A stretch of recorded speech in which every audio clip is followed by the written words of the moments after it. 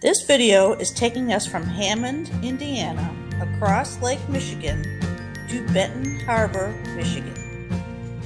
It was a little windy, with winds ranging from 10 to 15 miles per hour when we crossed. It was pretty rainy for a couple of days, so we just anchored out, hung out, did some projects, and a little cooking until it was a good time to head to the next town, South Haven. We were underway 7 hours and 11 minutes and traveled a distance of 61.7 miles.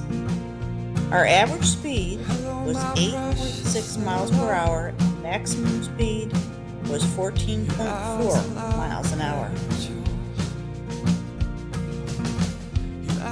Welcome to Freebird on the Great Loop.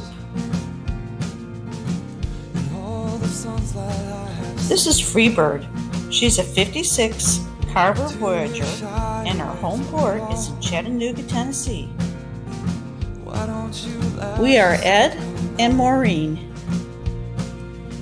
We hope you will join us as we travel around the Great Loop on Freebird. Please subscribe. Because these hearts beat so loud.